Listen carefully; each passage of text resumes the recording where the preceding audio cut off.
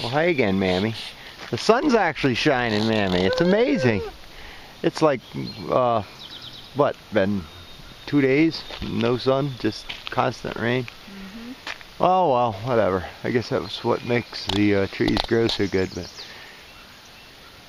here's a nice example. We're getting into better timber in here. But sure looks nice. The understory is just amazing. I mean, almost all of that you see growing right there in that block. Almost all of that is black cherry, which is phenomenal. It's a really, really high-end species. It'll really make somebody some money someday. Here's another block of regeneration, and that stuff is probably 10 or 12 feet tall already. I mean, it's way over my head.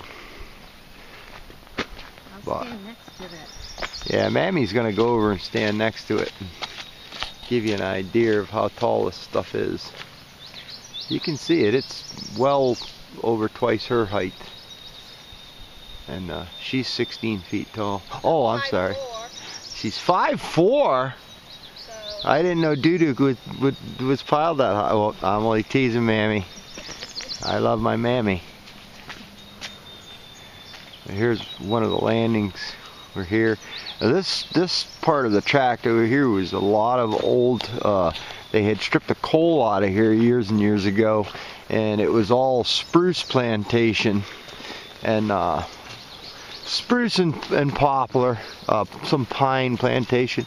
But we went ahead and we clear cut a bunch of that area, and you wouldn't believe it's almost all hardwood now coming back in on it. We kind of figured that would happen. It'll turn to birch and poplar, but that's a lot more valuable than these old scrubby pine trees ever would be. And plus the wildlife benefit from it immensely, because the both birch and poplar, but especially poplar, has a little seed pod on it, and I'd show you, but they're already pretty much gone for this year. But it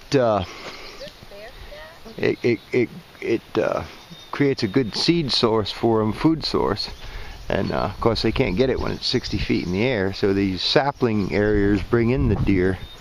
And another thing we see here in Pennsylvania that comes naturally when you get light in is blackberries, and these are all blackberry bushes.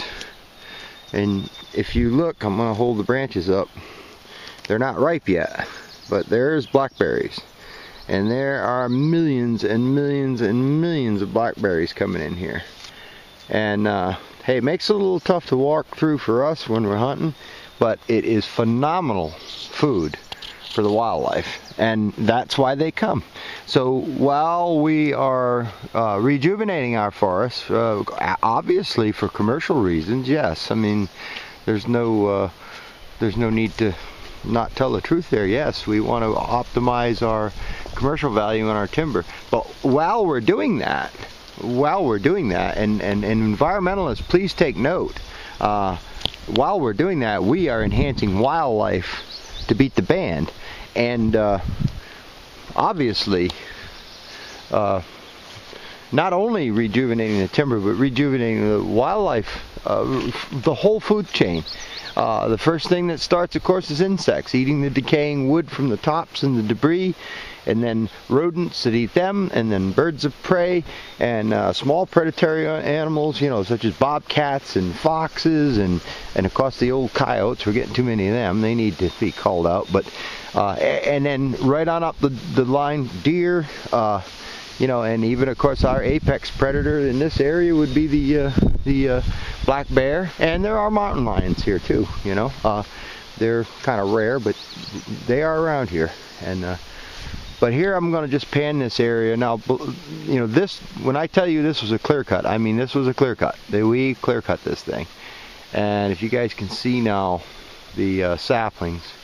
And again, these, you know, I'm 6 foot tall, and this birch is a good, probably twice my height. And this is 4 years. 4 years growth. It's absolutely incredible.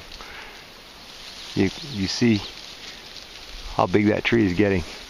But there's this whole area, and you can see we left a couple of when we did these clear cuts, we'll just do a crop tree, and what we'll do is we'll leave a couple of good genetic specimens, and a lot of times they'll blow over because they're standing out there on their own, but if they do, so be it. But if you can see right here, we left 2 decent black cherries that were pretty genetically sound looking trees. And I guarantee you, I'm not going to walk down in there right now because it's wet and soggy, and I don't feel like getting doused like an old wet rat. But I guarantee you there's some cherry saplings coming up in that, with that sunlight, with the seed crop right there where it can drop off and take root. And then of course being in these areas that with the machinery and dragging the trees around, you scarify the soil a little bit, and you get the seeds that are there, and you get them kind of buried. It's kind of like dragging a screed across your lawn after you seed it, and it gets those seeds to germinate, and of course you get your rainstorms on it, and it's just amazing, absolutely amazing. If you'd have saw this when we did it, you'd have called me every name in the book. How could you do that? Hey, I know what this stuff will do. I've been doing this for 35 years, and I'm very proud to look across this valley, and this whole area in here is big. I mean, even this clear cut area was probably 50 or 60 acres out of this 300 that we did, and there are literally millions and millions and millions of new trees coming in on this. So yes, we harvest them, but we are very instrumental in making a new forest. And there is even some oak. If you see here, I'm going to zoom in on them. There's a nice little red oak coming in right there. That's wonderful to see. It'll make a nice valuable log someday. And lots of acorns for the deer. But now on this side of the haul road is where it was still a natural hardwood forest. So hey, we'll see you later. Stay tuned. There's more. And there goes Mammy.